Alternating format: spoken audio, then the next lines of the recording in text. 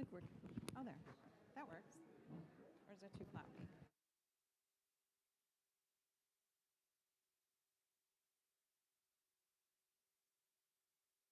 Just speak it normally, a few sentences. Test.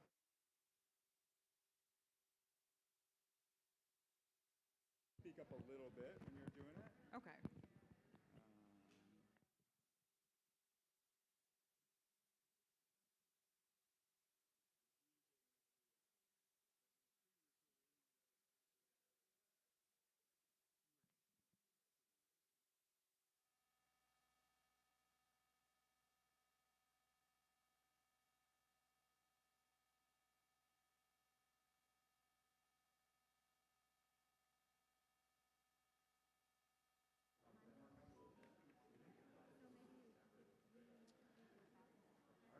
Good evening. My name is Seth Dietrich. I am the rector, the head pastor of Christ Church Episcopal Whitefish Bay. We are so grateful to have you. I'm here to formally welcome our panelists. Some of you have been here before. Some of you have just stepped through our doors for the first time. I'm here to welcome all of you who are physically present, and I know we have 75 and counting who are tuning into the live stream. So we're grateful for you. We know people have gathered from many different spiritual traditions. Wherever you've traveled from, whatever tradition you are a part of or not a part of, be at peace in this space. You are most welcome here. At Christ Church, we like to acknowledge that we are on traditional Potawatomi, Ho-Chunk, and Menominee homeland along the southwest shores of Michigamme, North America's largest system of freshwater lakes, where the Milwaukee, the Menominee, and the Kinnickinnick rivers meet, and the people of Wisconsin's sovereign Anishinaabe, Ho-Chunk, Menominee, Oneida, and Mohican nations remain present. We also acknowledge that our history in this parish runs deep in Whitefish Bay, so it means that our parish history is deeply intertwined with these structures of racist oppression that we'll hear more about very soon. This parish was founded in 1931, and it's very difficult to acknowledge the ways that our beloved founders may have had some of these racially restrictive covenants woven into the deeds of their properties. So in many ways, this is an appropriate place to do a deep dive into the breadth and the depth of history in all of its nitty-gritty reality. And we are honored to be a part of this ongoing project to write another story, to write a new story. Just a couple people that I want to acknowledge who are not here, who were a part of the beloved community team, the team within this parish that helped organize this event and has helped do many other such events. Although nothing of this scale. Bishop Ed Lydell, a bishop in the Episcopal Church, founded the beloved community team. Bishop Ed is now at home. I'm sure he's watching on the live stream. He has he's let go of the last treatments for cancer, and he's kind of opening his arms to that next step in his spiritual journey, looking to go home in God's time. And then the other person I want to acknowledge is John Hayden. John Hayden was really a driving force for so many of our programs around racial reconciliation and justice. And John passed away early this morning. And it's a huge loss for this parish.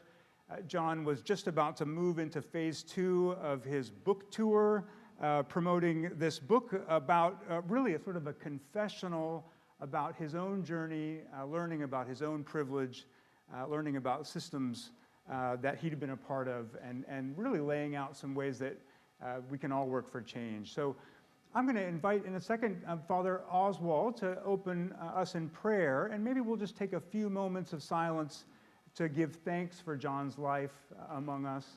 And I think Father Oswald will include that in the prayer, and then you'll open us with a larger prayer.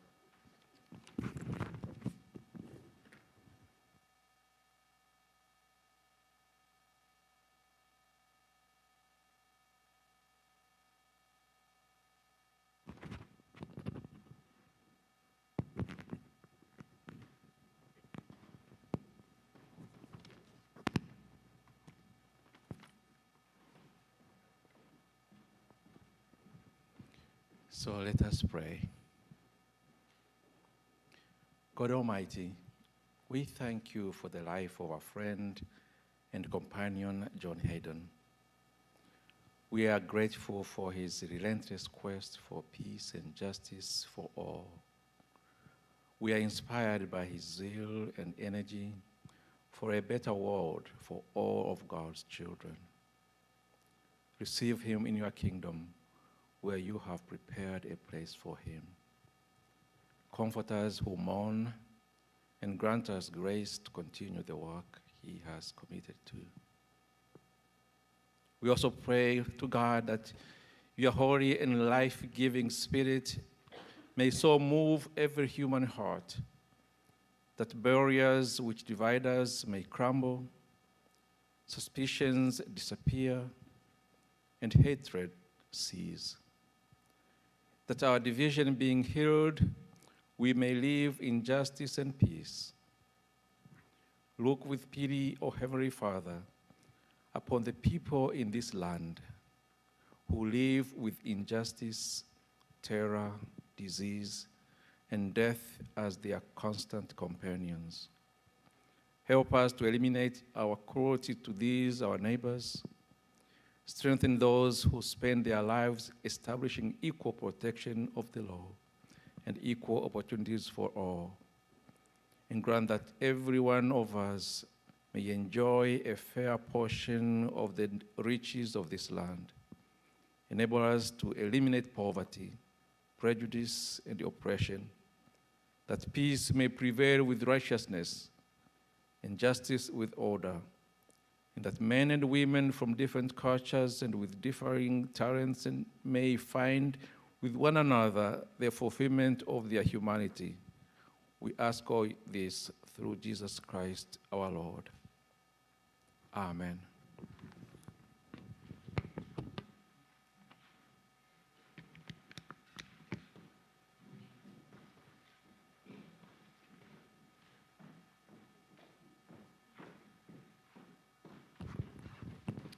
Thank you, Father Oswald. Thank you, Father Seth.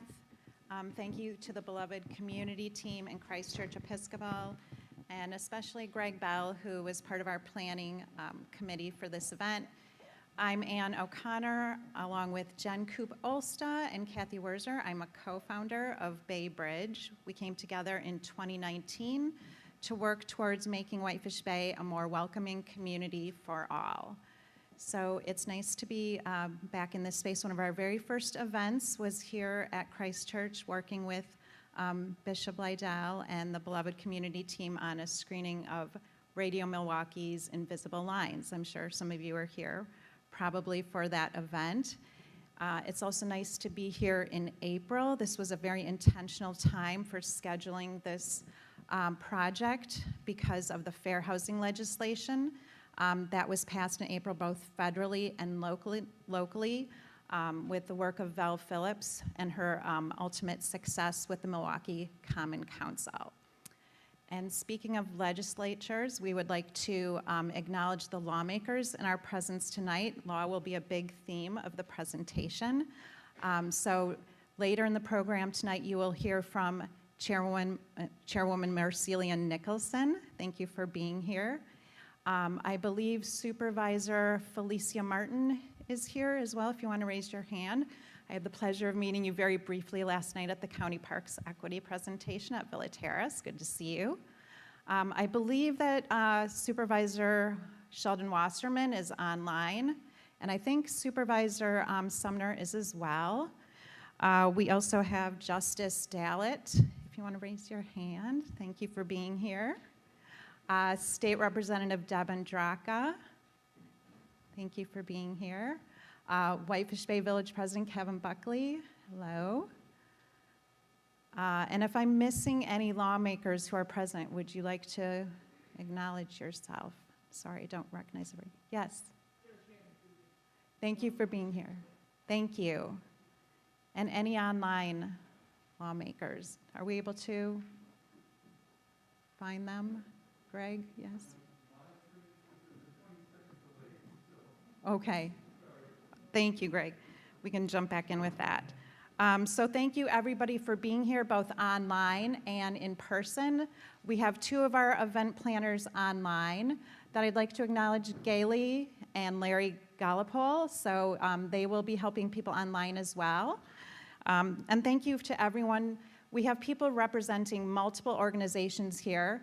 And because I'm hoping that this is just the first of many conversations and that we're building a community around these discussions, I would like to take the time to mention all of our various sponsors that have come on board. So I think many of us are affiliated with one, if not more, of these organizations. So tonight we have people here from the Redress Movement, the Jewish Community Relations Council, Tikkun Hayir, Metropolitan Milwaukee Fair Housing Council, 5 Points Neighborhood Association, Congregation Shalom, United Methodist Church Whitefish Bay, From the Same Dust, a Baha'i group, Congregation Sinai, TOSA Together, El Safi Real Estate Team, Greater Milwaukee Association of Realtors, Break the Silence in the Burbs, Rid Racism Milwaukee, MICA, the Episcopal Diocese of Milwaukee, 88.9 Radio Milwaukee, Bridge the Divide, Hummingbird, Divided by Design, and of course, Christ Church and Bay Bridge. So I think it's a pretty impressive list of organizations that have come together on this. Now I would like to introduce our panel. Ann Bonds is Associate Professor and Associate Chair of Geography and an affiliate faculty of the Urban Studies program at the University of Wisconsin-Milwaukee. She is a critical human geographer whose research interests include race, racialization, and racial segregation, urban political economy and community development, and housing studies. Derek Handley is an assistant professor in the Department of English, also at the University of Wisconsin-Milwaukee. Professor Handley's work deals with rhetorical strategies of civil rights and segregation protests, the arguments that drove African-American resistance in the urban North.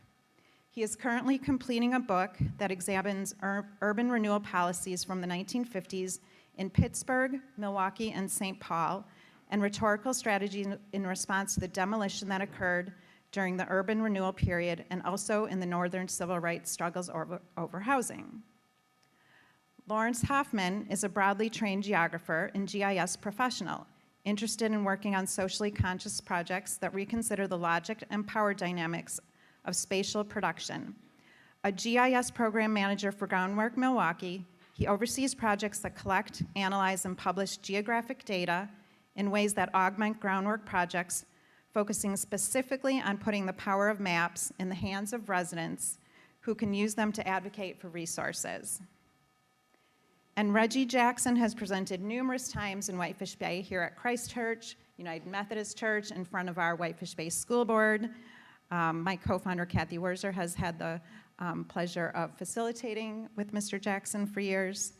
He is a much sought-after speaker, researcher, and writer for over a decade, regionally and nationally. His work helps institutions and individuals understand how our country's racial hierarchy developed historically, its impact on our lives today, and how we can realize America's promise for all citizens. So thank you all for being here.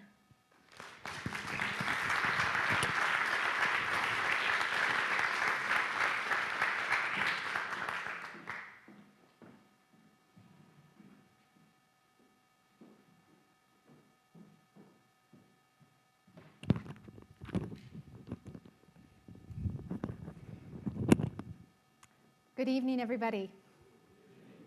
It is really wonderful to be here. Thank you all for coming. We're just very excited to be able to share more about our research with you here on Fair Housing Month. Our project is called Mapping Racism and Resistance in Milwaukee County, and our project is the first effort to comprehensively map and document all restrictive racial covenants in Milwaukee County. But our project is not just about documenting these covenants. We are also looking to document and uncover Black resistance to discriminatory housing policies in the early part of the 20th century. So before we get started with this, I just want to thank all of the organizers, all the work that went into producing this event. We want to especially thank Greg Bell, Ann O'Connor, and Kathy Werzer, who have been wonderful in communicating with us. I'm missing another person, I'm sorry. Eva as well. So I'm sorry, there's countless others I'm missing. We know how much work it takes to put an event like this together, and we are so grateful for all of the people who worked so hard to make this night happen. This project has been several years in the making, and we want to recognize some of the important partnerships and collaboration of a lot of people who aren't up here on the panel with us this evening, but who have been a critical part of the project. So our presentation today is supported by the research and efforts of Dr. Joseph Walzer. Joe's in the back. Joe, if you don't mind waving your hand. As well as by Kat Kosiski and Madison Williams. Our project is supported by a UWM Discovery and Innovation Grant. And finally, and really importantly, we want to recognize our collaborators from the Mapping Prejudice Project at the University of Minnesota. And we thank them for all of their support and for sharing their expertise. They've been an essential part of getting this project off the ground. Lawrence and Reggie and I, we were realizing we've been talking about this project since 2017, so that gives you a sense of how long we've been really trying to work to get this off the ground, and also why we're so thrilled that we can be here today and now be sharing our work with a wider audience. Restrictive covenants are legally enforceable agreements limiting how owners and renters can use a property, and they're listed in real estate deeds or contracts. So covenants themselves can apply to a range of details, from the appearance of a house, for example, limitations on building heights, to constraints on the kinds of activities that can take place on a property. So, for example, raising livestock would be prohibited. However, racially restrictive covenants were clauses that specifically prohibited non-white people from purchasing, leasing, or occupying certain properties. And in the first half of the 20th century, racial covenants were used throughout the United States, especially in cities, for segregationist purposes. They began first appearing in deeds with more frequency at the turn of the century. And they especially became more frequent following the 1917 Supreme Court decision in the case of Buchanan versus Worley, which outlawed municipal racial zoning, which was essentially, these were city ordinances that designated where black people could live. So then following this 1917 decision, racial covenants became increasingly commonplace, withstanding numerous court challenges throughout the 1920s and 1930s. And the covenants that we share on the slide today, these were detected and identified in our proof of concept study, which Lawrence will talk about shortly. So these are covenants that until we commenced this project had not been documented. So by 1928, over half of all homes owned by white people in the United States were covenanted. Though racial covenants often included language identifying a range of racial, ethnic, and religious groups prohibited from occupying properties, in practice, they specifically targeted Black Americans, especially as Black Americans were moving to cities in the Northeast, the Midwest, and the West during the first, second, and late Great Migration, in search of new opportunities and to escape the oppressive conditions of Jim Crow. Here we can see a covenant from South Milwaukee, noting that the premise shall not be occupied, quote, by others than the white race and by American citizens, end quote. So this is at the very bottom. I know it's hard to read. But this is a notable inclusion. In 1924, Milwaukee's immigrant population was the largest in the nation, surpassing cities even like Chicago and New York. So now we can see how citizenship becomes embedded within these covenants as well. Just as the Great Migration was underway, developers and the burgeoning real estate industry advanced the idea that residential property values were tied to the racial homogeneity of neighborhoods. They associated highly segregated white neighborhoods with high property values and associated the presence of non-white people with property value decline. In fact, in 1924, the National Association of Real Estate Boards introduced Article 34 into its code of ethics, which stipulated that, quote, a realtor should never be instrumental in introducing into a neighborhood a character of property or occupancy, members of any race or nationality, or individuals whose presence will clearly be detrimental to property values. So what this tells us is that years before the Homeowners Loan Corporation created residential security maps, like we see here up on our screen, before these maps really systematized the practice of redlining in cities, racial covenants had already been in place for years, and they had already established patterns of racial segregation in cities. In fact, those residential security maps, or the redlining maps, were actually designed around the urban racial boundaries and that had already been established, and higher ratings on these maps were assigned to neighborhoods and communities that already had racial covenants in place. So during this period of time, growing suburban communities and new subdivisions were promoted as exclusive and highly restricted. And of course, this was meant to communicate the premium of whiteness and property values and the kinds of housing quality that could be associated with these spaces. And so here we see an image from 1938. This is at the Whitefish Bay Health Office. And we see the sign hanging above that says, advertising the city as, quote, a highly restricted residential North Shore suburb. So at this point in time with our research, what we know thus far is that the first racial covenant registered in Milwaukee County was in 1919, and it racially restricted the Washington Highlands housing development in Wauwatosa. And of course, Washington Highlands was not alone. During the 1920s, 29 other subdivisions in just Wauwatosa registered deed covenants. And this included residential developments like the Beverly Hills area, Rogers Park, Westgate, Blue Mound Manor, and there's many others. And racial restrictive covenants were implemented throughout Milwaukee County in the 1920s and the 1930s. And really this followed new developments. As new developments were being built, they were implemented throughout the county. And there were racial covenants within the city of Milwaukee as well as in neighboring suburbs. So the first covenants are in the kind of inner ring suburbs, including Whitefish Bay, Shorewood, Cudahy, West Allis, West Milwaukee. And this trend continued into the 40s and even the 1950s with new suburban developments in Bayside. Sorry, I needed to advance my slides. Bayside, Greendale, Greenfield, Glendale, and Fox Point.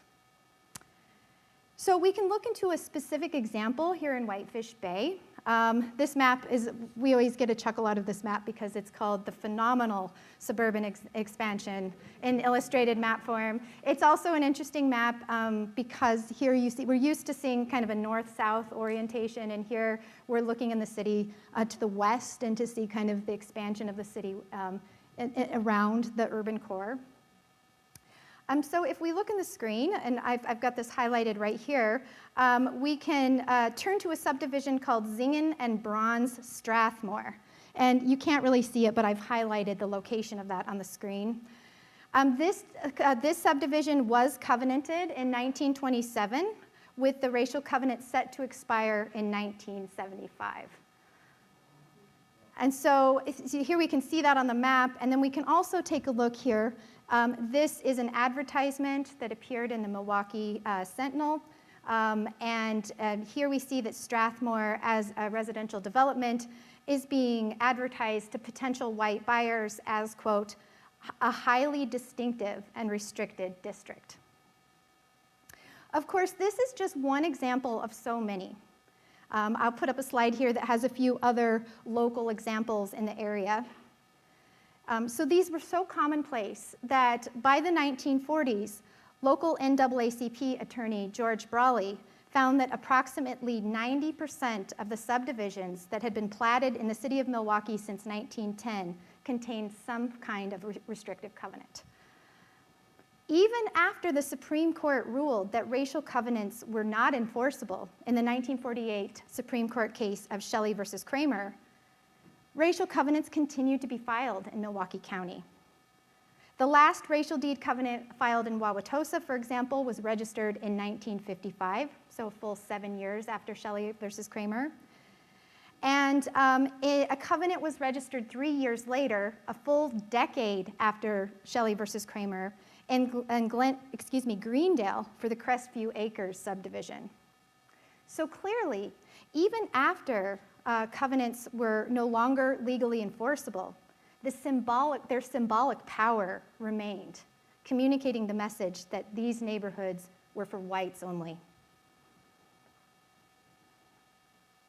Though restrictive deed covenants are widely recognized and studied, few comprehensive accounts of their spatial and temporal patterning exist because they are embedded in county deed records. It's an enormous volume of data, a lot of documents to examine. And so we're working with the Mapping Prejudice Project and utilizing their methods, which Lawrence will talk about in more detail, to process these deeds faster. And so to give you a sense of the size of the data set that we're working with, we have 1.7 million deed images. So for all of the property records between 1910 and 1960. And so we know that we have about 650,000 property deeds that we can process and work through. And we've done a proof of concept, again, that Lawrence will talk about, and we estimate discovering around 20,000 racial covenants. So this is a huge project that no one researcher or no one group could do alone. And it's for these reasons that we talk about this project as being a collaborative project. Because even after we've identified these deeds, or the restrictive deed covenants, they need to be verified by at least 5 people so that we can confirm the validity of our data set. So community participation is essential to the project. And as we speak, the property records are being processed. We anticipate that we'll begin commencing our community workshops to actually transcribe and verify these deeds in the summer and the fall. So you'll be hearing a lot more from us. We've included sign-up sheets on the side of this table over here if people are interested in participating in these events. And at this point, I'd like to just say the other thing that we're interested as we move into the next phase of this project is learning more from Milwaukee County residents about their own stories and experiences. Do you have stories and experiences about racial segregation or discrimination in housing that you'd like to share? So at this point, I'd like to turn it over to my colleague, Derek Handley.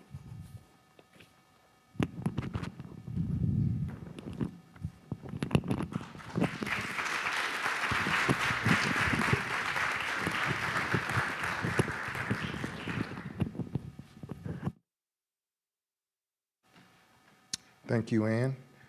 Can you all hear me okay? All right, good evening, everyone. I'm a little nervous. This is my first time speaking in a church. I'm gonna resist the urge to preach a little bit. As Ann noted, racial covenants were just one mechanism explicitly designed to separate urban populations by race. They worked in conjunction with other federal policies, municipal ordinances, and private practices that ensure the racial segregation of American cities.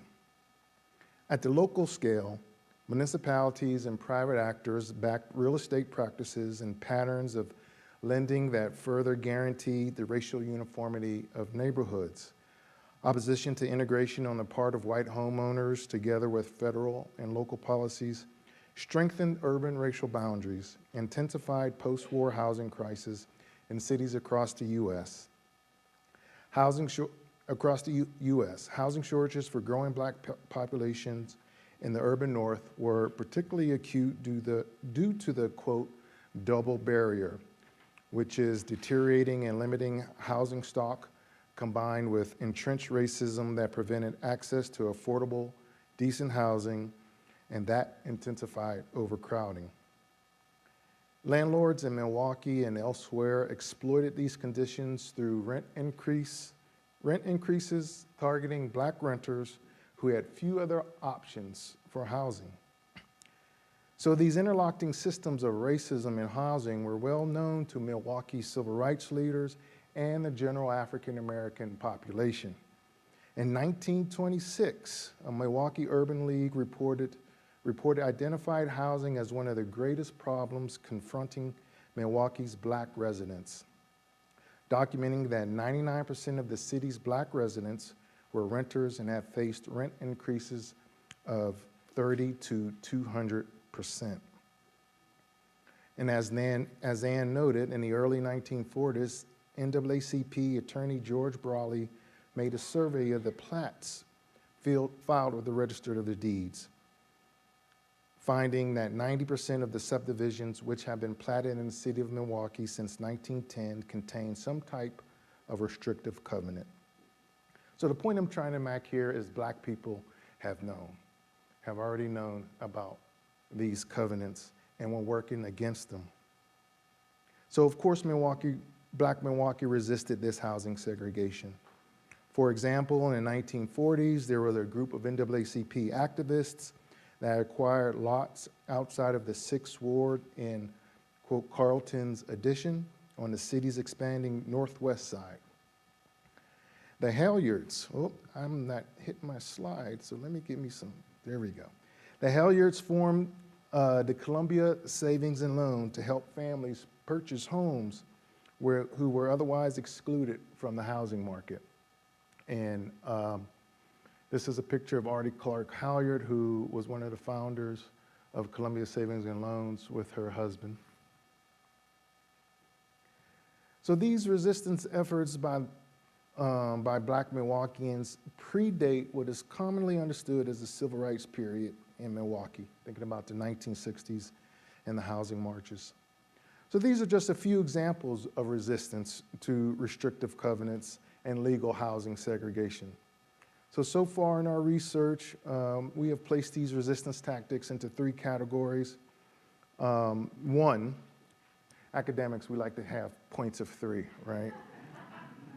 So 1, engaging in public discourse, writing and speaking publicly against segregation practice. Milwaukee has a proud tradition of black newspapers where often some of these arguments were being made.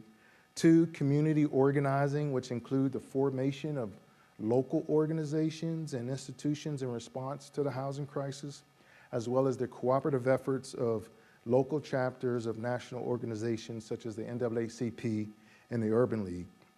And 3, land property acquisitions to provide housing for African Americans. And this also includes individual attempts to circumvent covenants. And one person I would like to highlight in particular is Zeddy Hyler, who directly confronted covenants. In 1944, Hyler left New Albany, Mississippi as part of the Great Migration of African Americans traveling for better opportunities in the urban north. In Isabel Wilkerson's brilliant book, The Warmth of Other Suns, which tells of the story of the Great Migrations, one of the persons in the book described Milwaukee with its concrete smokestacks, clanking trolley cars, and factory silos as, quote, the other side of the world from the wide open, quiet land of the cotton fields, end quote. This was the strange new land in which Hyler and other African Americans arrived in the 1940s. Once in Milwaukee, Hyler worked at a grocery store. He also worked at Alice Chalmers and other industrial jobs, and then got a job as a United States postal clerk.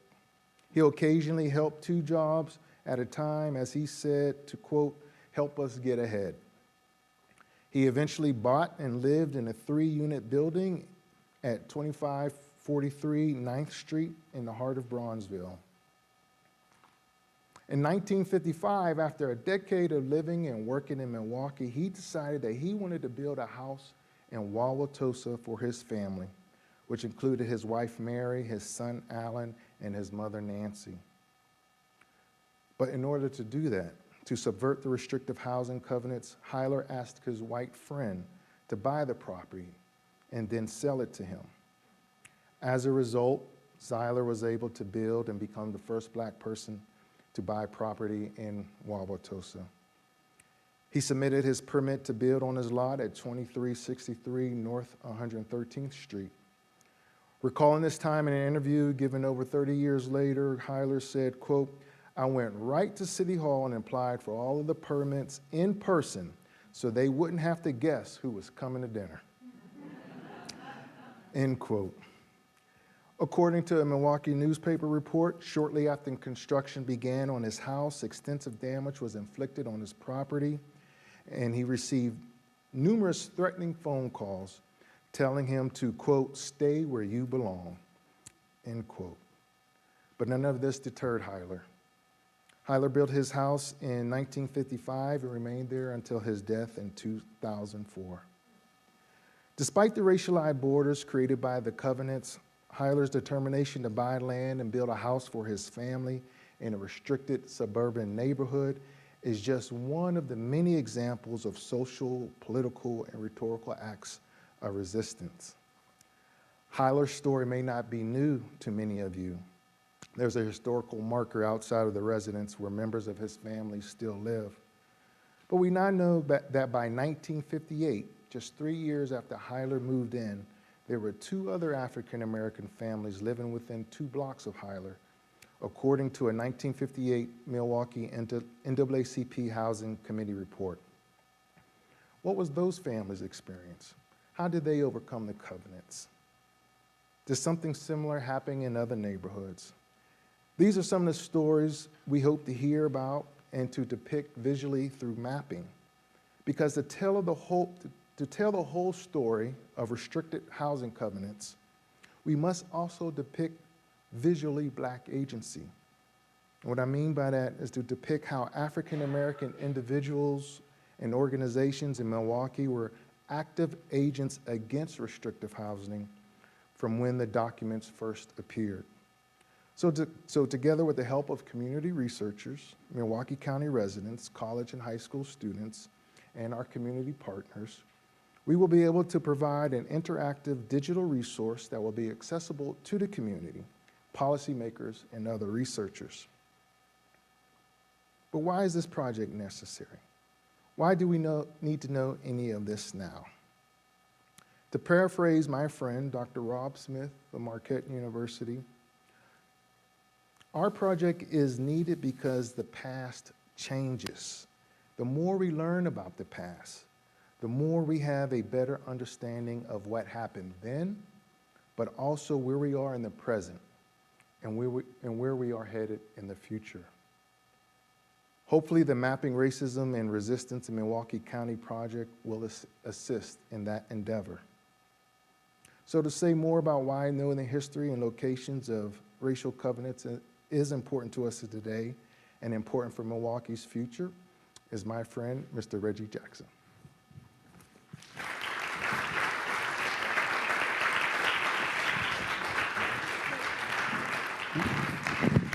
Trying to steal your microphone. Wow, it's great to be here with you all. Thank you all for coming out. I think this is maybe my 3rd time presenting here. I always love to be in familiar spaces with familiar faces. A lot of people I know in this audience, so I'm really so excited to be a part of this illustrious group. Many of you have heard me do my presentation I call The Hidden Impact of Segregation. And so I want to just share with you why I do that and why it's important. And then how people continually want me to do it. I've actually done that presentation over the last 2 weeks. I've done it 3 different times. And I'll talk to you about how many other times I've done it. So this building that's on the picture is a building that used to be right on the corner, nearly right on the corner, 27th and Burleigh in Milwaukee. And the reason that I have that picture is my mother's uncle used to live right down the street from this building. There used to be a little bar there, where it says kind of the cool spot. There was a little bar there that my mother's uncle used to go to, and he cashes Social Security check. Remember when you could cash your check at the bar back in the day, right? Remember that? And he would go there, and he always had fun stories about his friends and how he interacted with people. And every time I drove past that building, I looked at how ugly it was. And I thought to myself, why is this ugly building standing? year after year after year. Why is it that people in this neighborhood have to walk past or drive past something that looks that ugly? And then I thought, on the flip side of the coin, there are not places that look like this in any white community in Metro Milwaukee. There's not a single building that white people have to drive by or walk by that looks like this. And as bad as that building looked, they finally demolished it last summer. I first took a picture of it. This is the second picture I took of it. The first time I took a picture of it was in 2016, and they finally tore it down last summer. But it's what that building means to me is a continuation of not only discriminatory practices and policies related to housing, but what I see as even more important is an intentional disinvestment in black neighborhoods. Intentional disinvestment. When you go to the area where this building is, it's one of the really most challenging neighborhoods in Milwaukee. Just a few blocks away from here is an area called the 30th Street Corridor, which were all of these small factories that supported the big factories in Milwaukee and employed thousands and thousands of black people. But once those factories went away, nobody did anything about it. Nobody did anything about the job losses, the deterioration in the community. Nobody on the local level, state level, federal level cared. And so when I talk about the hidden impact of segregation, what I found when I started to research it is that it's much deeper than I thought it was, right? I thought that it was just about redlining racial covenants, but when I started to look at it in depth here in Milwaukee specifically, I discovered that it's a lot more than that. There are all of these other pieces that fit into the puzzle of creating the Milwaukee we see today. My family moved here in 1973 from a little town in Mississippi, a segregated town in Mississippi, Charleston, Mississippi. We had separate swimming pools for black and white kids in that town, and up until the year before COVID hit, they were still having separate high school proms in my hometown in Mississippi. But this is the crazy part. In 1970, 16 years after Brown versus Board of Education, a federal judge told Mississippi, integrate your school. So I actually had white classmates in second grade in Mississippi, came to Milwaukee in third grade, didn't have a white classmate until ninth grade. So from third through eighth grade, I didn't have a single white classmate. I didn't know why. I didn't know that it was about segregation. I didn't think that I lived in a segregated neighborhood in the heart of the 53206 zip code, which was at that time a beautiful place to live. But as I grew to understand the policies and practices that created these segregated spaces, I understood why my neighborhood looked different, why my schools looked different. And so in 2015, a reporter from CNN reached out to me, Ray Sanchez, great guy. And he says, Reggie, I'm working on a piece about segregation. And, you know, we always call somebody in Milwaukee when we're working on segregation, right? Because you guys are the poster child. I'm like, yeah, I know. We don't like to hear it, but yeah, we know. And so we talked for about 2.5 hours. I invited him to come to Milwaukee. He came, and I gave him what I call my segregation tour. My segregation tour is very quick and simple. Go down to the lakefront, North Avenue, drive from North Avenue through the city all the way to Brookfield, and just look at the changes that you see along the way. And that tells you what segregation policies and practices have meant. And so after he wrote that article on CNN's website, and it was on CNN Student News, some of the students in the school I worked in were like, Mr. Jackson, you're on the news, you're on the news. And then literally everybody and their grandmother started calling me like, Reggie, can you talk to us about segregation? Milwaukee Magazine reached out, said, Reggie, can you write a feature-length article about segregation in Milwaukee? I'm like, sure. I spent 3 months researching, writing, submitted it. They were like, this is wonderful, we love it. They never published it. I learned a valuable lesson. 50% up front, moving forward. So what that led to was, in my mind, I said, well, let me just take what I've learned and share it with people. So I started to do this presentation called The Hidden Impact of Segregation. And these are just some of the places that I've done it at. The list, I stopped counting when I got to about 100. But I know I've done it at least probably 100 times since then. So I've done this presentation, some version of it, probably 200 times. And I'm amazed that I've done it that many times because I'm amazed how interested people are in this particular topic. So what I try to do with my presentation, I say that if you do, you know, these big puzzles, right, 1,000-word puzzle, you know, you dump the puzzle pieces out on a big table and you start working away at it, right? But imagine if somebody came and took that puzzle box cover away from you, how much harder it would be to put the puzzle together. I think that's part of what we're trying to do. We're trying to give you that cover back to show you how Milwaukee became what it is today. And this project is going to be really critically instrumental in helping us to understand within the city where those covenants were. We kind of know where they were in the suburbs, but to see where they were in the city, I think it's going to be an incredible just addition to our local history. And I'm really excited about the project. I'm also excited about a new organization I'm a part of that is one of the sponsors tonight, the Redress Movement. It's a national organization that came out of the work of Richard Rothstein's book, The Color of Law.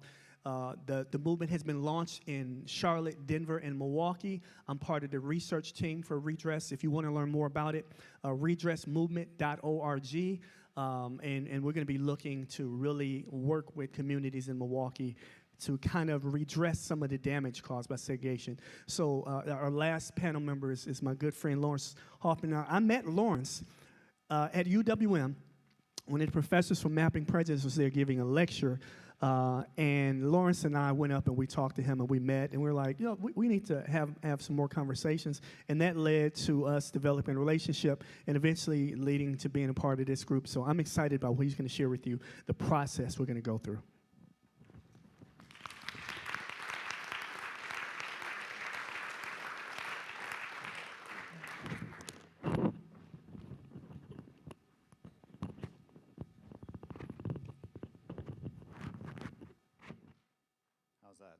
Can y'all hear me? All right, great. Cool, so I'm going to tell the joke I told last time. It's an honor, a privilege, and a challenge to follow Reggie in a talk. But here we go. So my name is Lawrence Hoffman. I'm the director of GIS at Groundwork Milwaukee. GIS stands for Geographic Information Systems for the uninitiated. Basically, what I do is I work with spatial data. I make maps using computers, right?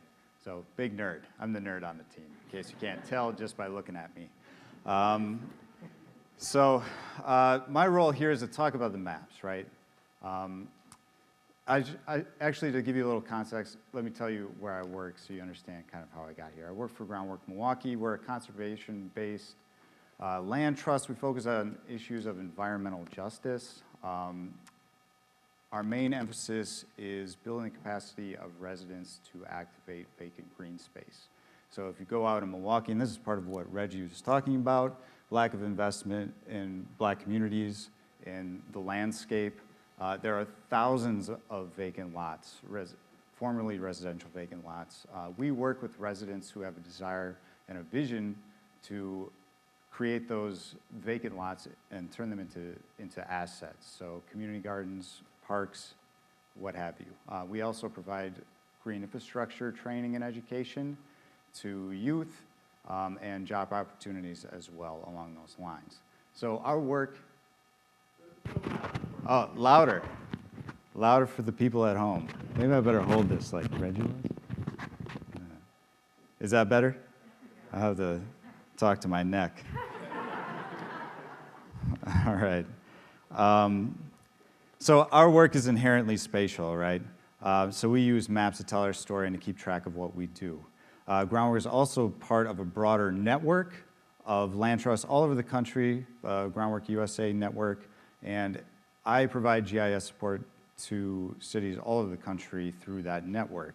And one of our biggest initiatives is called the Climate Safe Neighborhoods Initiative. And so basically I make maps, and I make maps that tell the history of residential segregation and put that into the context of contemporary exposure to extreme heat and flooding. So basically I make maps, I give them to residents who then go advocate for climate resilience resources in their neighborhoods that have been historically underfunded and under-resourced. And we found that this has a surprising impact and really opens doors for people. I'll talk a little more about that later. Now back to what we're actually here to talk about. So I'm the map guy. I'm here to talk about basically why do we need to make this map, right? So we have all these intelligent people sitting right here that can tell you all about covenants. We know that this is a real and true history. We know that this happened. Why do we need to put it on the map? And there are a number of different reasons. One of them is that the visualization is important. That's actually the tagline of our colleagues' project at the University of Minnesota Libraries. visualizing the hidden histories of race and privilege in the built environment, right? Visualizing is actually important because it gives you a sense of the extent, it gives you the sense of the spatial distribution, and you can start to get extremely specific about understanding that history. The cover of the puzzle, as Reggie was saying. So that's one reason why we need to make this map. The other thing it does is it provides a really powerful public tool that denies the myth of de facto segregation, and that's, of course, taken from Richard Rothstein's book, but this sort of notion that people self-segregated. So this tool emphatically denies that. It's a public resource, and it's also made by the public, right? So people have invested their own time and energy in building this resource. Another reason the map is really powerful is because it creates, when you look at the map, you can actually look and see where your house is, or you can look and see where your parents' house was, or at least the neighborhood you grew up in. So it creates this incredibly personal tie to the history. Once you see in your own deed, in the house that you live in or that your family has lived in for ages, right, that you see it, that you've benefited from this practice, you have to face that history. And you can choose to either say, it wasn't my idea, I don't care, or you can choose to try to think about how you could go forward. You can think about redress, right? So that's the challenge of the personal tie, and that comes specifically from the map, because you can actually look right at your house and think about what it means that your neighborhood was really into these housing covenants. Another reason to make the map is that maps are really powerful, right? So what they do is they have this power to present us, there's something sort of self-evident, right? They can tell an extremely complex history in an instant, just by looking at it. Something that would take pages and pages and pages to write a textbook about. You can tell that story in an instant, but first you have to do the really hard work, right? So that's what we're here to hopefully inspire y'all to be involved in, because as the project moves forward, it's going to involve volunteer engagement. It's going to involve all of us to participate. And let me tell you why that is.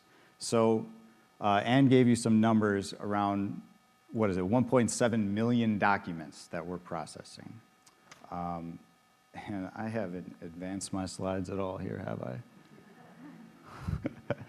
That's an image from our colleagues' website at Mapping Prejudice, University of Minnesota Libraries.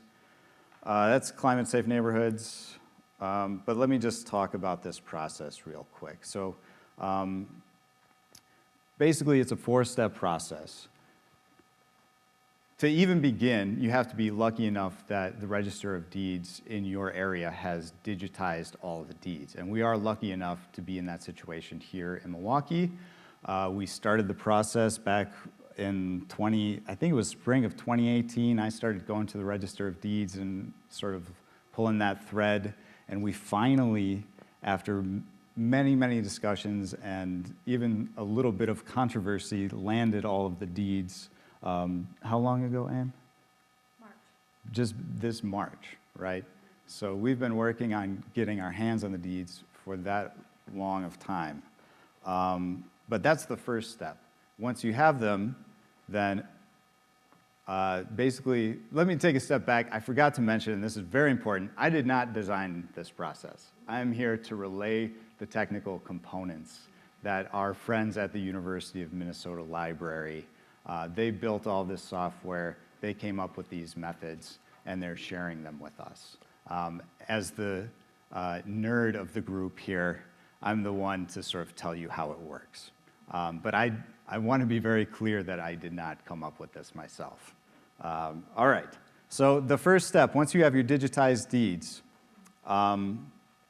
is to process them all using something called OCR, or optical character recognition.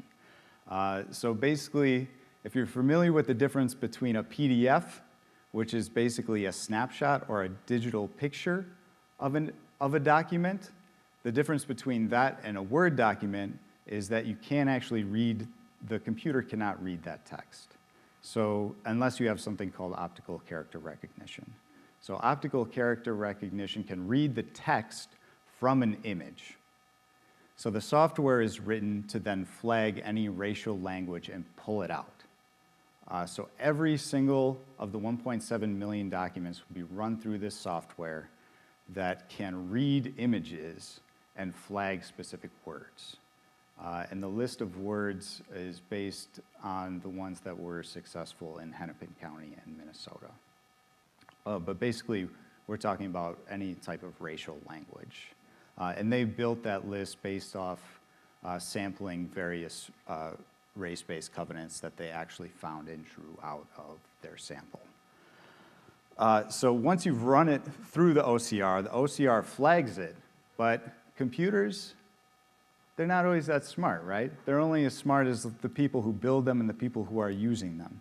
So optical character recognition can make mistakes. So of all of these documents that we're scanning and flagging, they all have to be verified by real people. And not only one person, we need 5 people to verify that this is actually a race-based housing covenant. And that's where all of you will come in. Once all of the flagged deeds have been set aside from the optical character recognition process, they'll be uploaded to an online platform called Zooniverse, where the public then engages in that verification process. And this is part of what's so powerful about this whole project, is that we couldn't do it ourselves even if we wanted to, unless we wanted to spend a few lifetimes on it, right? So we actually need help from everyone else. The public has to be engaged in this issue, and the public has to contribute. And by that contribution, then, they're more invested in the outcome, they're more informed, and they care more, hopefully. That's the idea, right? So then the next step, once everything, the deeds have been verified and set aside, in order to put them on the map, we have to be able to tie them to the actual residential plot boundaries, right? And the thing about property boundaries is that they sort of change and morph over time. So this requires a pretty intense amount of work on the GIS front in terms of digitizing historical plot boundaries, because that's essential to making the map. But it also allows for an opportunity for education and engagement across various GIS groups. We have some designs about potentially engaging high school youth, so that not only will they be learning about this history, they'll be gaining a technical skill that you can have a career in at the end of it, right? Obviously, they won't be certified or anything, but it gets you started thinking about the fact that this is something that you could potentially do. So there's another opportunity for engagement there. So we've actually our good friends at the University of Minnesota Library ran a proof of concept for us once we had established our initial relationship with the Register of Deeds back in, this was in August of 2018. We ran a proof of concept through their optical character recognition process. It was 5 sample deeds per year from 1910 to 1960. That was 254 total deeds. There were 10 of them were flagged, so that's a 4% hit rate. And of the 10 that were flagged, 5 of them were actually verified to have racist housing covenants in them. So that's basically 2% of the deeds that were run. And so based on the numbers that we talked about before, and Ann mentions this, we would estimate that there'd be between 20 and 25,000 deeds that we will discover and then subsequently have to put on a map. So that's the project, and we hope that, you know, this is actually happening now. Sometimes when I was preparing for this, I kept forgetting that it's actually happening. We're not just talking about it anymore. So this is the point where we want y'all to stay engaged with us and keep following and checking back in, because very soon there's going to be opportunities for you all to participate in helping us make this map. And that's what I have prepared for y'all today.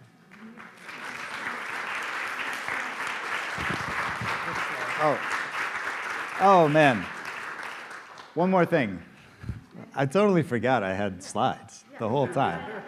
How did that happen? Like, I've never done this before. All right, so this is actually a slide that I prepared. These are some of the deeds that were flagged in the proof of concept. So these are 3 of the 5 that were pulled out of that 254. So you can actually see the examples and hopefully read through some of these, the covenants to get a sense of what the language is and what we'd be looking for. One more slide.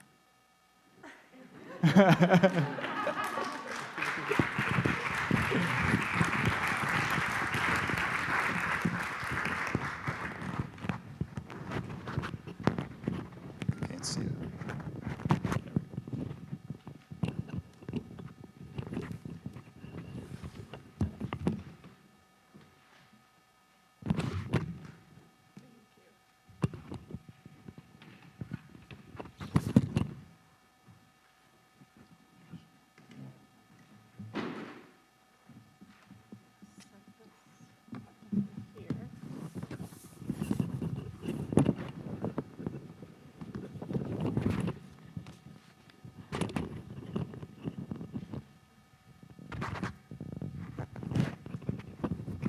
Hear me? Yes? Okay. I'm Kathy Wurzer. I am part of Bay Bridge, and we're heading into the question and answer period. Did I? I have on a flimsy shirt. That wasn't a good thing to wear. Maybe I'll look it at my necklace. Does that work? Okay. Perfect. All right. So I'm Kathy Wurzer, and I'm part of Bay Bridge. And we are heading into the question and answer period. And this is for people who are here in person, as well as people who are joining us virtually. I already have some questions up here from the virtual people. And we have index cards. And so anyone who has a question, have you already received index cards? Okay. So then just hold it up, and we do have people who will come around and collect your index cards and bring them up to me so that we can start the question and answer period. And then there are a couple of microphones. Maybe if you want to send one of those down between them. And I'll let the 4 of you decide who's going to answer the questions. So my first introduction to racial covenants was actually from Reggie. And I had somebody send me some racial covenants from Whitefish Bay, and the one was up in the slides that Ann put up in there.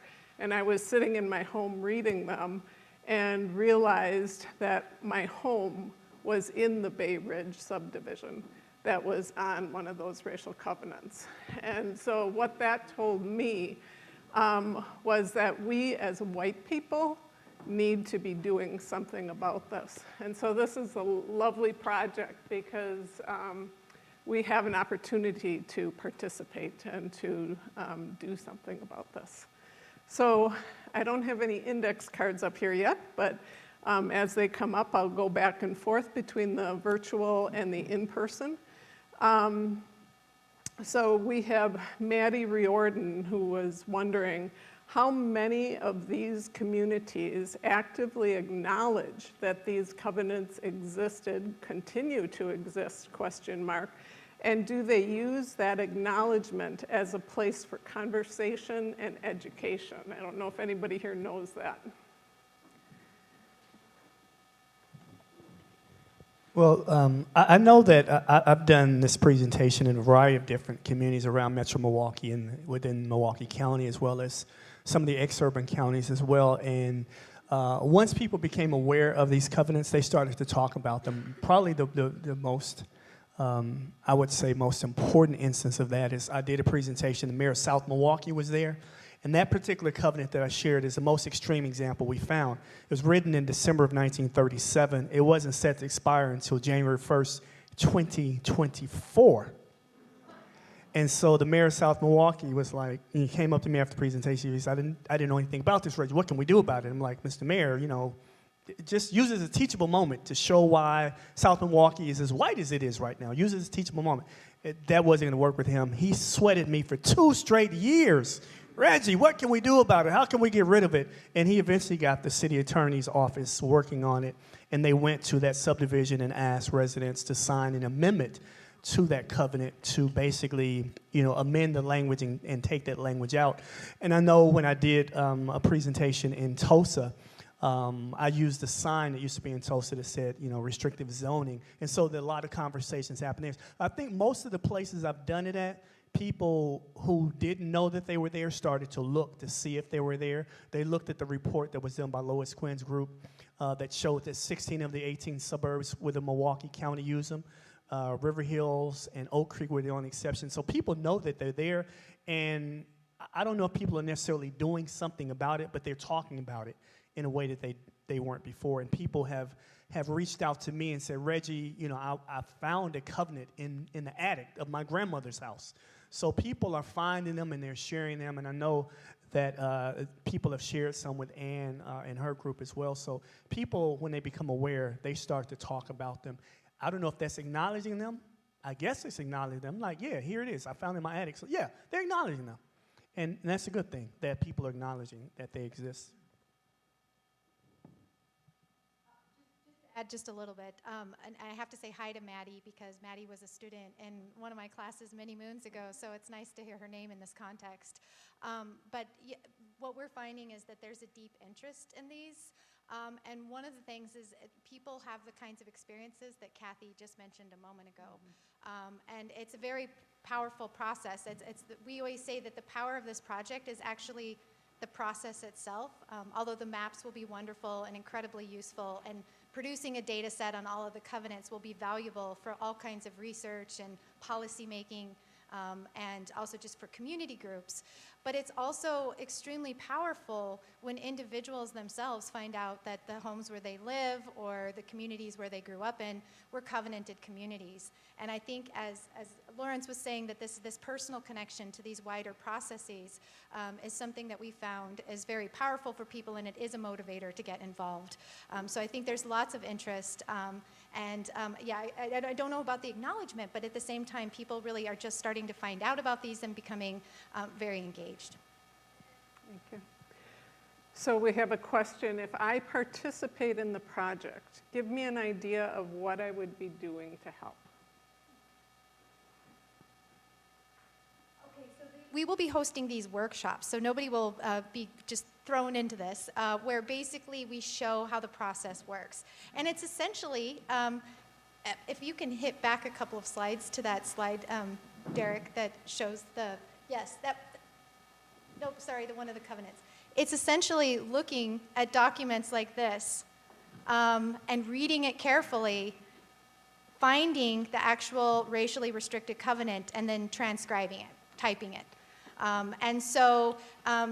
That might not sound very fun or interesting, but in fact, for those of us, again, Lawrence said he was the nerd on the panel. I think it's safe to say that we're all pretty nerdy here, because we find it extremely exciting to look at these documents. And it really is fascinating to see the different kind of language that appears in these racial covenants, what this tells about the racial fears and the racism at the time. So it would be a simple matter of looking at these property records, and of course this is a collaborative thing. It would be with other people. We would be talking about the covenants. So it would be an engaged process. It wouldn't just be something where people are working in isolation. Thank you. But I think, Ann, you can actually do it at home on your own if you want, right? And in person. So if you want to work there, actually we hear from our colleagues in Minnesota that there are some people that have taken on this work as like a part-time job because they find it so interesting, and so they'll be constantly working on identifying some of these deeds. So if any of you are looking for you're really excited about public records, this is your project. From the 5 Points neighborhood in Milwaukee, they ask, what measures are Milwaukee County, city, implementing today to restructure this program of discriminatory practices using current funding instead of conversation without takeaways and implemented plans? You will? Okay, I don't know if anybody else has any additional comments, but Chairperson I think that'll be addressed Nicholson? in a minute. Yeah. Okay, so Chairperson Nicholson will address that later on. Thank you. All right, I live in Waukesha County. Is there a similar project in that county? If not, how can we utilize what we've learned tonight to apply to other counties? The first thing to do, well, we'd love to connect with you. And I'll just say that the project in Minneapolis is now extended into Ramsey County, into St. Paul. So it does make sense to go into, and it would certainly make sense to look into the WOW counties, Washington, Ozaukee, and Waukesha counties. Those counties have often been referred to as the Iron Ring around Milwaukee, and so we know that there would be probably a lot of covenants there. I think the first step would be to inquire about the property records and if they're digitized, because that would probably be the first thing that would need to happen. And then, you know, we'd love to connect with you and we could talk with you more about the process itself.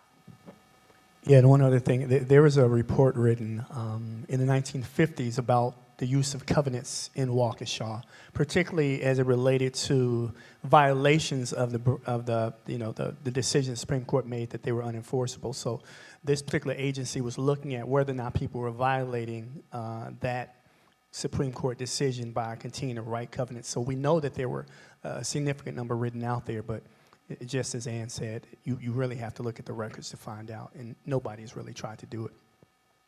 Okay, thank you. Marvel Rupel asks, how does redistricting of voting areas promote structural racism toward eliminating it?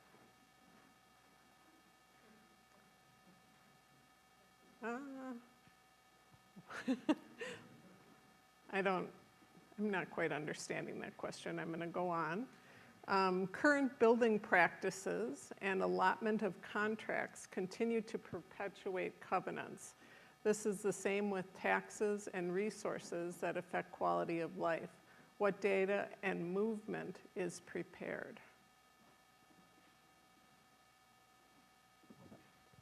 Well, part of what the national organization I mentioned earlier, the redress movement, part of the task of the redress movement, they've launched it in Denver, Charlotte, and Milwaukee to begin with. And we have people that work for redress. They're all over the country. So we have people in New York, in Baltimore, Washington, D.C., Orlando, Charlotte, Denver, Milwaukee, Chicago. So the team at redress is attempting to come into the communities. Like Milwaukee, we have 3 teams. We have the research team, we have the digital team, and then we have the on-ground team that'll be working as community organizers. Last week, I was able to set up meetings with different community leaders. So we set up a meeting with leaders of the African-American community that are interested in housing issues, the Latinx community leaders that are interested in those issues, and then we met with some folks that work in the suburban and exurban communities that are interested in these issues. So part of what Redress wants to do is to begin to look in quite a bit of detail at who is responsible for creating these policies and practices. So looking at the banks that were responsible, looking at the real estate companies, the developers and all of those, and saying, listen, you damaged people's lived experiences. You're responsible to redress that in some way, shape, or form. So kind of what Redress wants to do is to look in depth and then bring those 3 communities together and even a wider, number of people in Metro Milwaukee to say, listen, we know that these are the problems that were created. We want to have some input in terms of what the fixes will be. I always say this about fixing problems. Nobody knows the problems better than the people that are the victims of those problems. And so grassroots level stuff is where the real work is done with Redress moving forward. If you're interested in becoming a part of that, Redress is just starting. We're kind of flying the airplane and building the airplane at the same time because it's a brand new organization. But we're excited about all of the people that I've talked to about redress, they're excited about being part of the solution-based process. We always talk about the problems, so redress is really about those solutions, and they take place on a variety of different levels with elected officials, with policymakers in the public and private sector, and most importantly, the voices of people that are impacted. So it's going to be a concerted effort by a lot of people. It's not going to be something that changes, the nature of things overnight, but it's something that will lead to the types of solutions. I believe that the solutions aren't there because people haven't been engaged with people from other communities in terms of talking about these issues and challenges. And I believe very strongly that when you get a collective of people, you get the right people in the right place to have the right conversations, you begin to build processes, policies that lead to real change, the types of changes that we're always sitting and waiting for somebody. We are in a process of saying, listen, we're not going to sit around and wait for somebody else to fix it. We're going to engage the community in working towards those fixes and holding people accountable, creating a redress fund. So these organizations that have been responsible for creating these things create a redress fund, and then that fund will be used to fund those efforts to help mitigate some of the damage caused. The redress movement won't have the dollars. We won't control how the fund is used. We'll have an organization in each city that those dollars will go to, and they will be the one that will be responsible for how those dollars are used in that community. We don't want redress to say, we have the money. If you want it, come and get. No, we don't want to do that. We don't want to be a part of that. We want to bring the money into the fund and let the community decide how those funds are going to be used. Go ahead. Add that we know that covenants are just one piece of this picture of racial segregation in the Milwaukee metropolitan region. Mm-hmm. And we know that these practices continue in different ways, as the question points to, that these are ongoing dynamics. And so what we really hope is that through this project, and then also through these conversations that we're having with one another, that this can prompt changes, it can prompt action, and potentially the development of new policies to really respond to the racial context and to the racial segregation and ongoing disinvestment in Black communities in the region.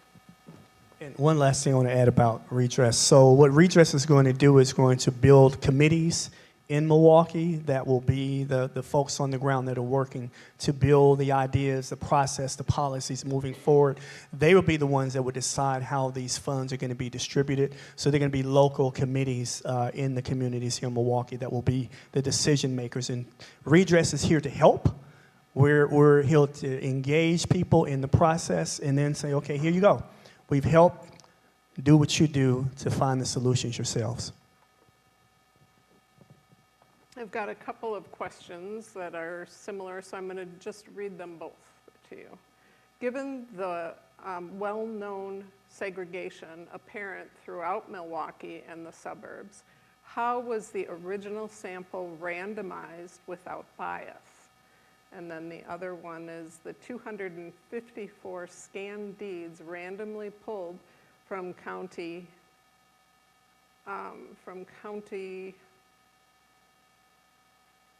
reads, I think, and were the results statistically significant, or were the deeds picked from one municipality or area?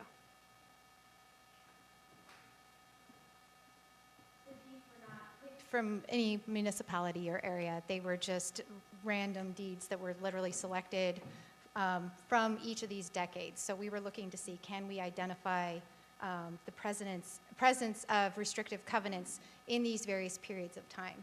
And we did.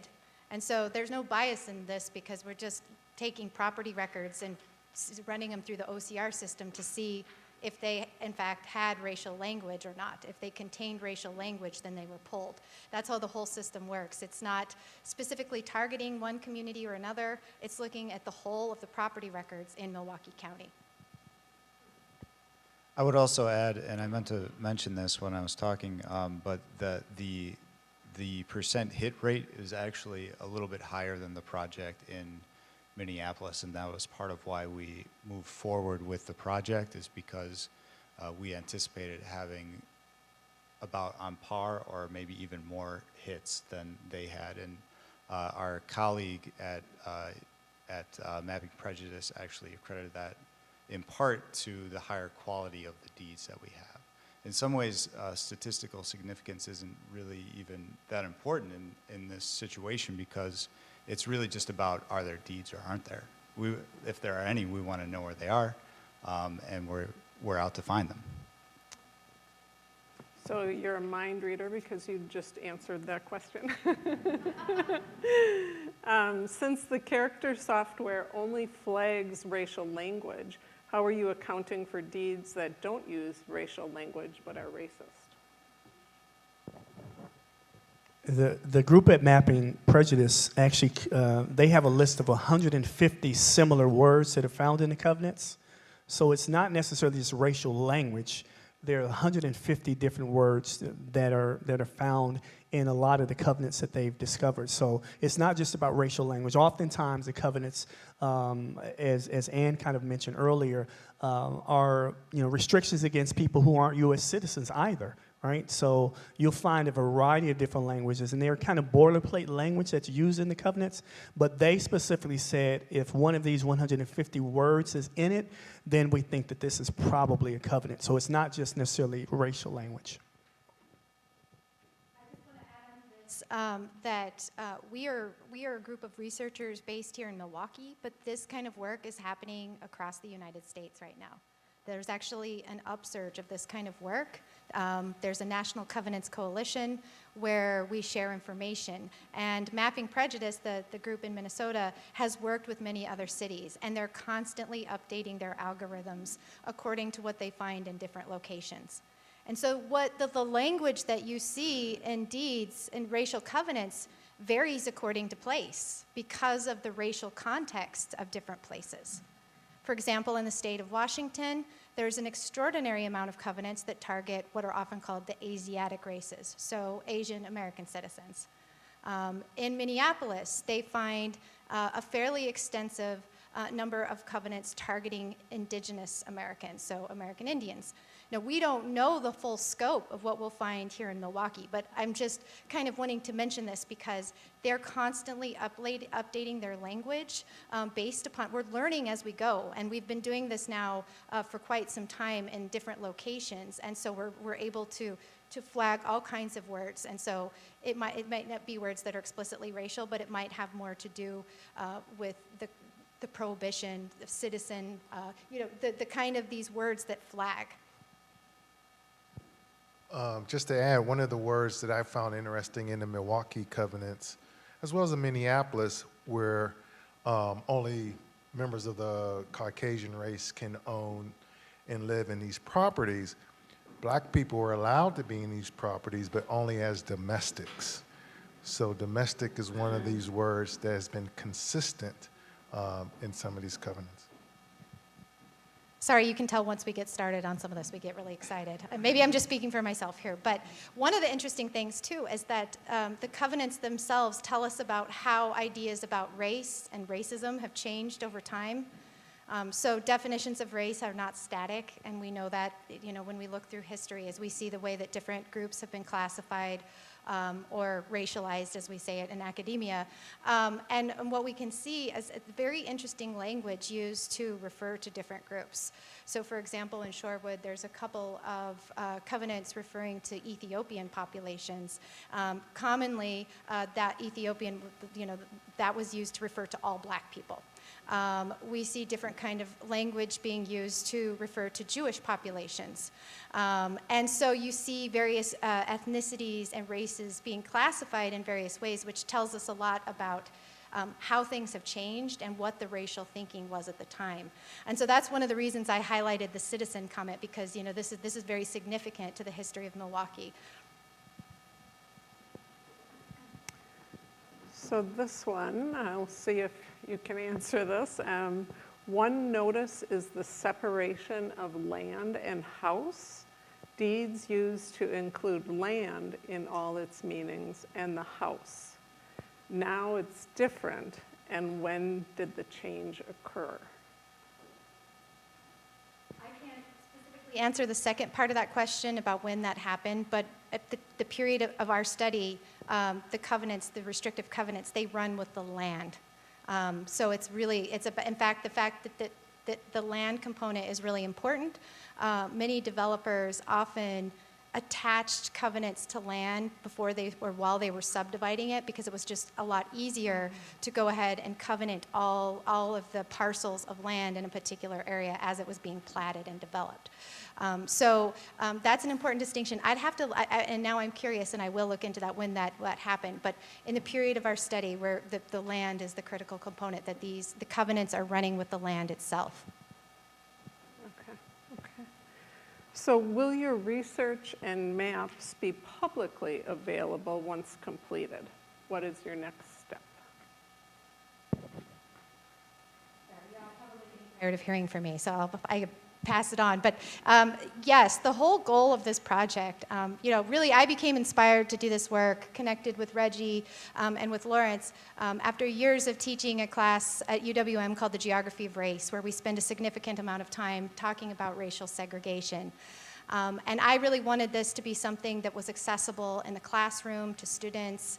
I wanted communities, nonprofits, organizations who were trying to make sense of what they were seeing in their own neighborhoods to be able to find out more about why their neighborhoods looked the way that they did.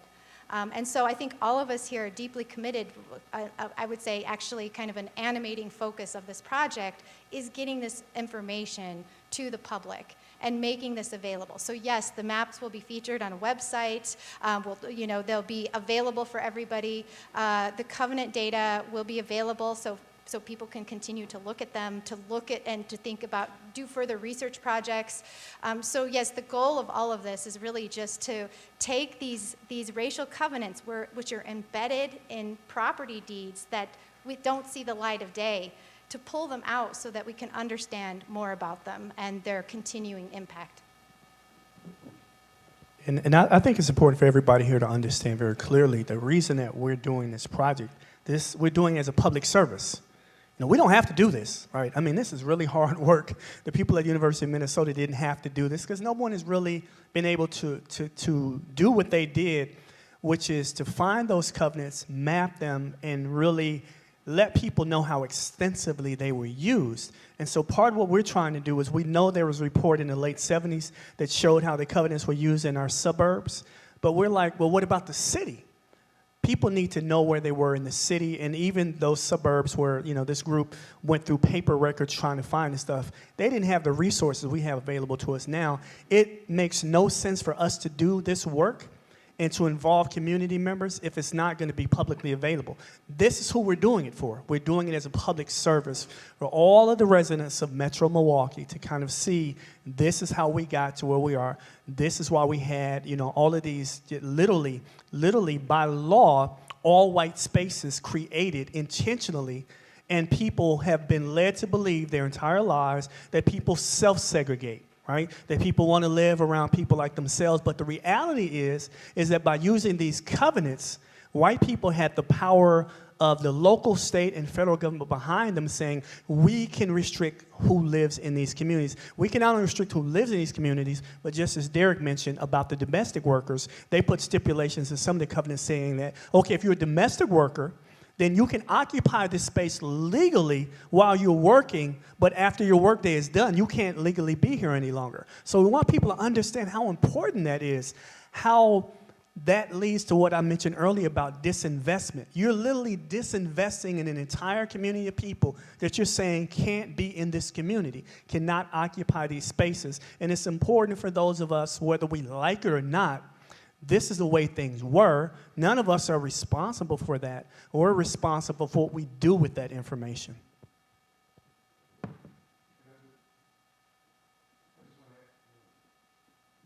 Can you hear me?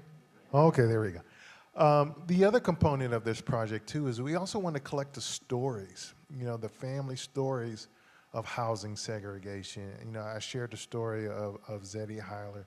I'm quite sure there's other stories of people who were trying to buy a house or trying to rent property and being denied. I was doing some archival research, and I discovered in a historical Shorewood newspaper where Vel Phillips gave an interview when she talked about trying to buy a house on the east side. And They ain't even let her into the house. They stopped her at the sidewalk. So I want to hear, we want to capture these stories too. And some of these stories will also be available on the website to help put a broader picture to the maps. So do they still have crosses on the Wauwatosa street signs? If not, when were they taken off?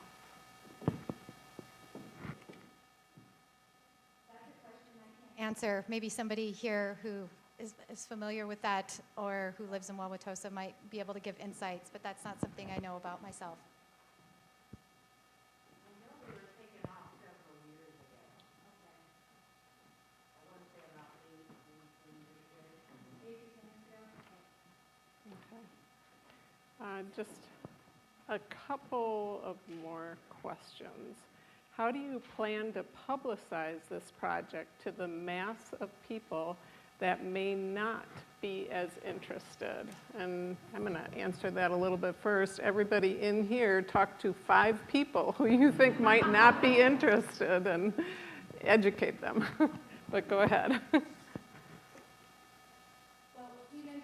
This is going to involve a lot of us going out and taking the show on the road, so to speak, and engaging with communities. That's a critical part of it. So visiting different communities and organizations, telling them about our work, telling them what's happening. So you'll be hearing a lot from us. There'll be lots of emails, but it is worthwhile noting that, as I mentioned earlier, we're just one project within a broader ecosystem of other projects that are doing this. And so there's still a lot of people, for example, in the city of Minneapolis or St. Paul who participated there and who want to continue participating. And so people actually will be looking and be involved in doing this beyond Milwaukee. They'll be, this has been introduced in Minneapolis in various ways in the classroom, so that as a way to learn about histories of segregation.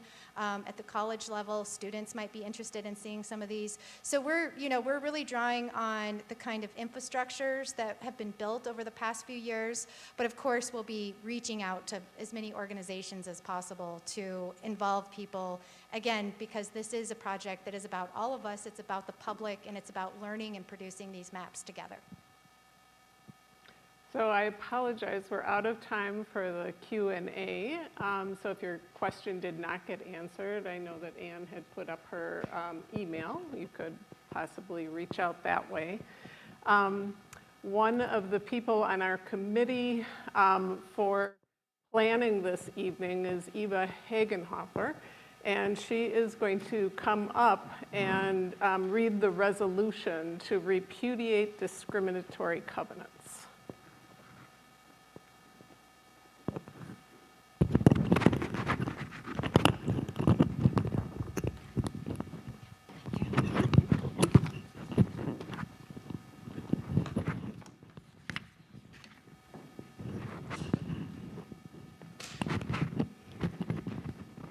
So you've already been asked to participate in this as verifiers of the language in these deeds. So that's one ask. And the second ask is to get behind this resolution, taking it into your communities, and the goal of which is to repudiate these resolutions. Before I get into that, we just want to thank Susan Labuddy, who's a parishioner here at Christ Church, a member of the Beloved Community team here at the church, and our thanks is because she was the principal author of this resolution and did an enormous amount of background work, which you can read. There's in the resource list in your program, there's a link to it, so you can read this very thorough 6-page document. So as we have all heard and learned tonight, thanks to the incredible research that we've been learning from, Discriminatory covenants have played an extensive role in pervasive racial segregation, with historical and continuing impacts on property ownership, accumulation of wealth, property transfers, mortgage financing and rental eligibility, and property valuation and taxation in our communities and across the country. We now, therefore, explicitly repudiate these discriminatory covenants and call on Milwaukee County Board of Supervisors to do three things. One, acknowledge the harm discriminatory covenants cause to society in general and people of color in particular by their continuing presence in the real estate records maintained in the Milwaukee County Register of Deeds office and elsewhere. Two, urge all of its residents to recognize that discriminatory covenants are unenforceable, morally repugnant, against public policy and applicable law, and of no legal force or effect. And three, explicitly, and completely repudiate every discriminatory covenant contained in any deed, plat map, subdivision governing agreement and/or bylaws, and any other real estate documents affecting property located in Milwaukee County, state of Wisconsin, and directs that these resolutions be recorded with the Office of the Register of Deeds of Milwaukee County in order to provide public notice thereof. So we urge all of you to call for the adoption of this or a similar resolution in Milwaukee County cities, towns, and villages.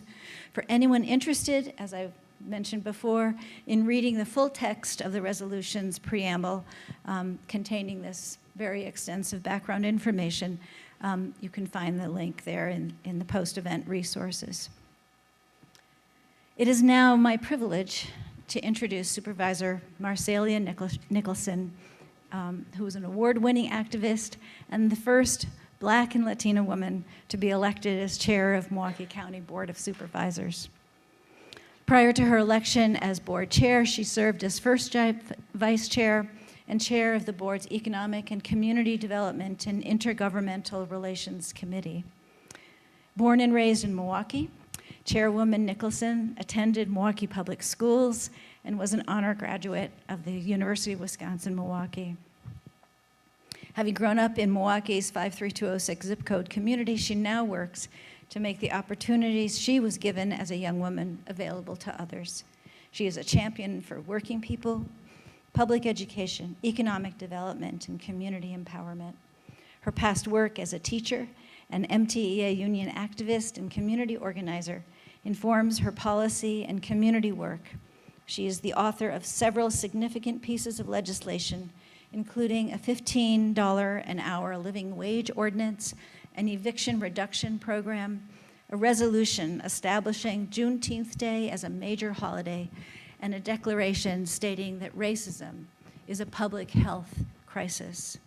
Please join me in warmly welcoming Chairwoman Nicholson, who will share her thoughts on this evening.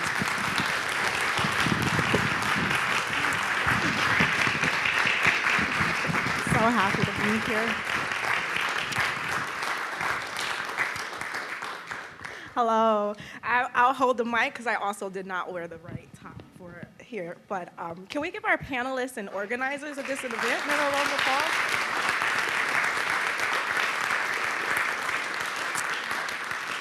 Thank you, Bay Bridge, for this opportunity to be here and provide these closing remarks. And thank all of you for this enlightening discussion. I myself learned so much, so hopefully you all took some value from it as well.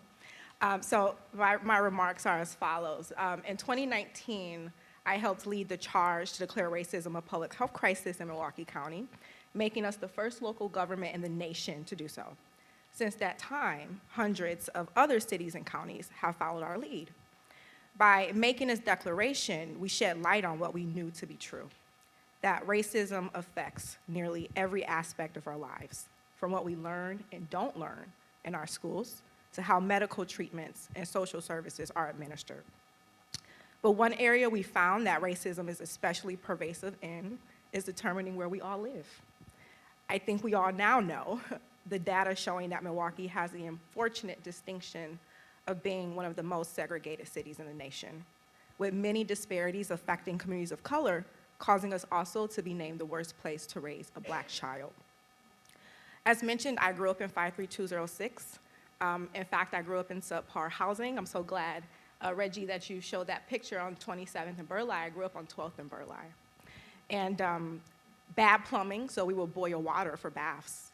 We had bad electrical, so we would use that same gas stove to heat our home in the winter.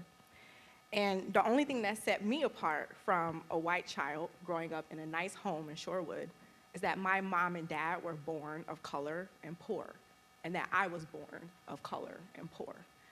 And that's the reality for many children throughout Milwaukee County every day.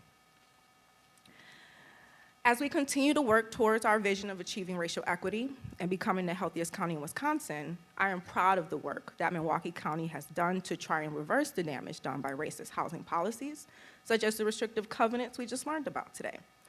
One way we do this is by helping expand access to affordable housing throughout Milwaukee County. So now I can answer that question that was asked around, what are we doing? So very recently, and I think Supervisor Martin is still here, she helped spearhead this effort as chair of ECD. We approved a WEDIT grant, $250,000 for the Community Within the Corridor project, which is in my district. This project is a mixed-use development at 32nd and Center Street, and it will include more than 180 units of affordable housing along with commercial and community use. This is that former factory that was left empty. It's now being turned into this project. And this is all happening within an area that has historically been underdeveloped and underinvested in.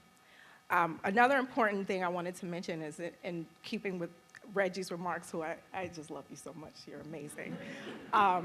But we all can do something about this because that project is not spearheaded by some major, well-resourced development firm.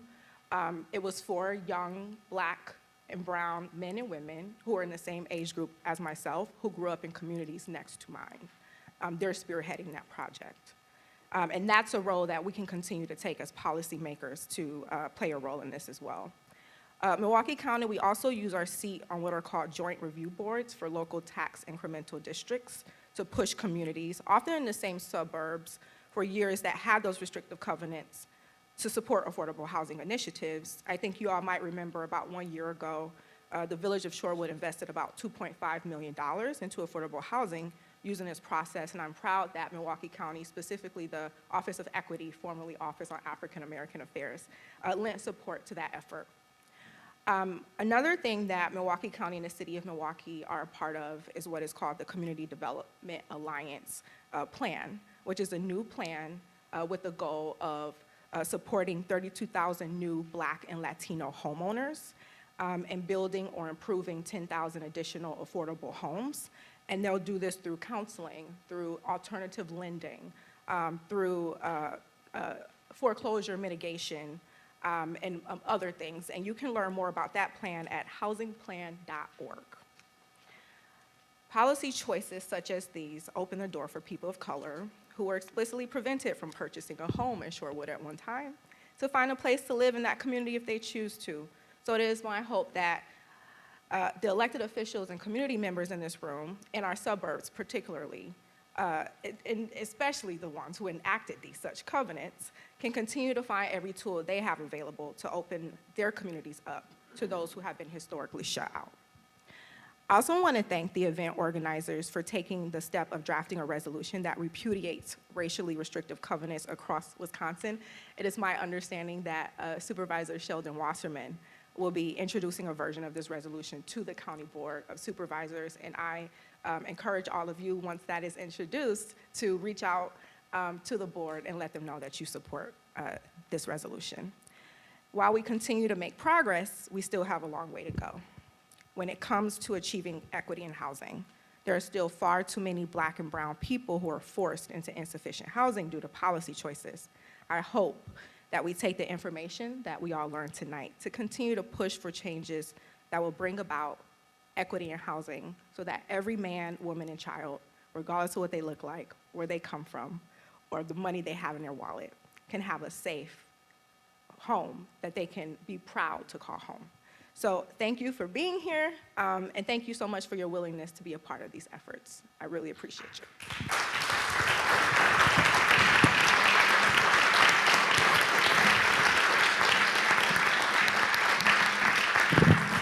Thank you so much, Chairwoman Nicholson. That was wonderful to hear. Thank you, everybody, for being here. Thank you to the tremendous panel. For follow-up, please check your inboxes.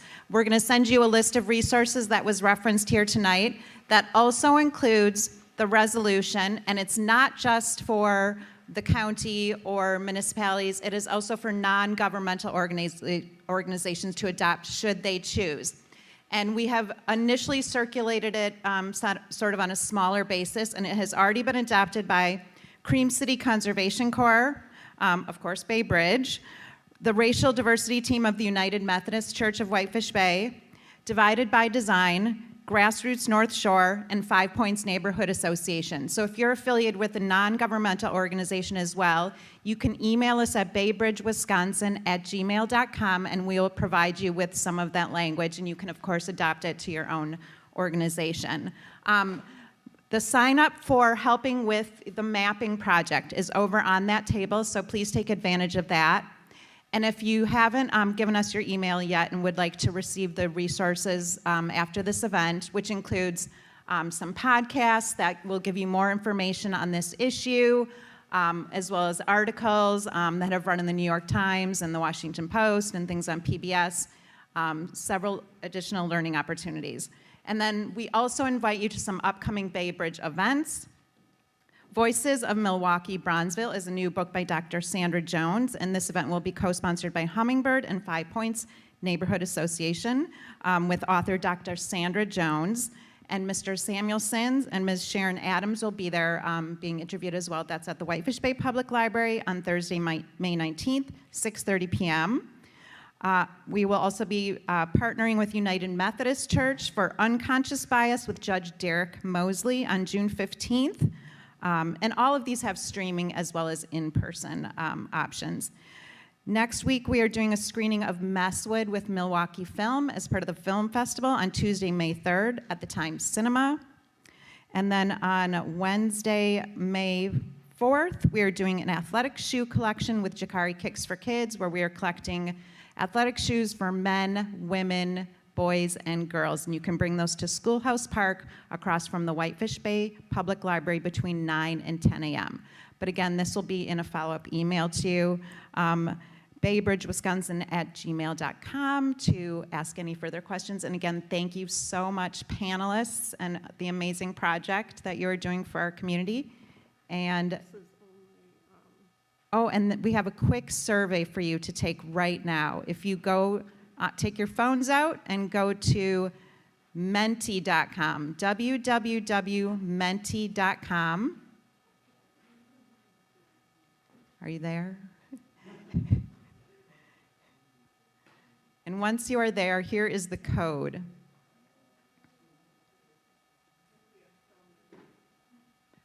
Menti is MENTI. And the code you will use is 3614-5196. I can repeat that. 3614-5196. And there you can take our post-event survey.